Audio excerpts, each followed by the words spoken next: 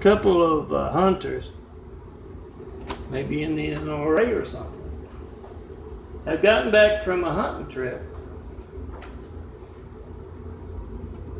and they see that great car in one of their city's neighborhoods. Case in those neighborhoods when the only ones home are the kids after school, and they pickup truck them and they make a call.